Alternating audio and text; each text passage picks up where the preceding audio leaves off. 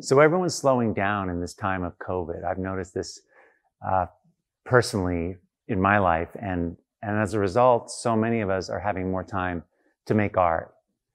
And a lot of us have also had time to do other things. And one of the things that I have done, and I've seen a lot of other people do, is plant gardens.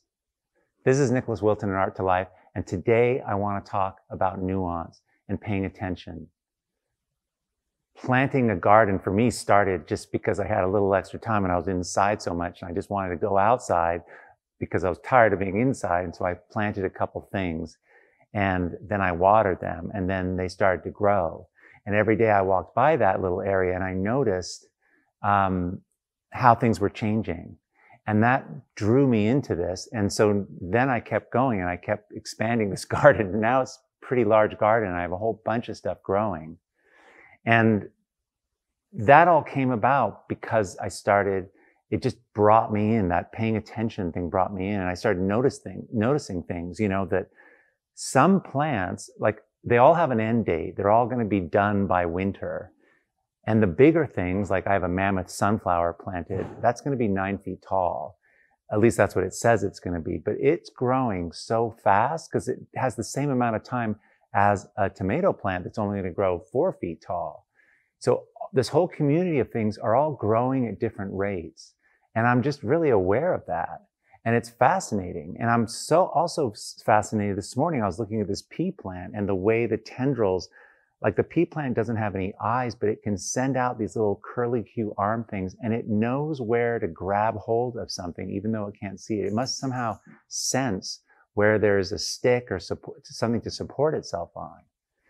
And if you've ever looked at a chive flower, it's amazing what happens and how it opens. And the color of a chive flower is one of the most beautiful blues. And anyway, so this attention, this paying attention, this slowing down, is also totally related to art making. You know, the consistency, if you can do it, if you can go by that garden every day, if you're watering it every day, if you're paying attention just a little bit, you start noticing things. And it's the same way with your art. If you can be in it and every day or a little bit every day or every couple days, you see things and you get that consistency and it draws you in, it pulls you in, it pulls you into it.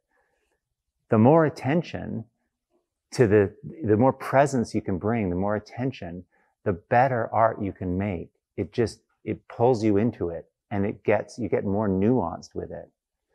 And it's those nuances, it's that ability to notice things, you know, the sensitivity and the fine tuning, the adjustments you do to your art that make it yours.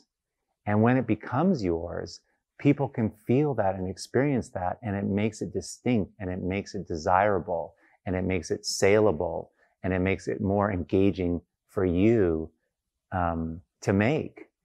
And that's a pretty amazing thing. And so out of this time, I mean, that's kind of the question that I have for you. You know, what is this season of slowing down affected your art?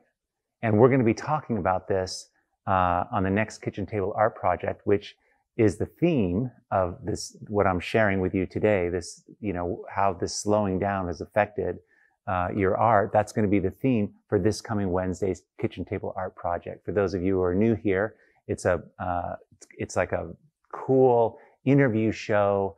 We broadcast it for free. If you want to find out about it, you can go to kitchentableartproject.com and find out. We live stream it. We stream it on the Art to Life Facebook group, our Instagram channel, and it's super, super cool. So we've got some amazing guests, and we're going to be bringing some folks in who actually do floral work and some nature art. So I think it'll be really, really great. So please show up for that. You can click on the links below and find out all about it. And go ahead and leave a comment below about how this time of slowing down has really affected your work and the subtleties and nuances that you've brought to it, that you've noticed. All right. Hope you have an awesome Sunday. Thanks a lot. See you on Wednesday. Okay.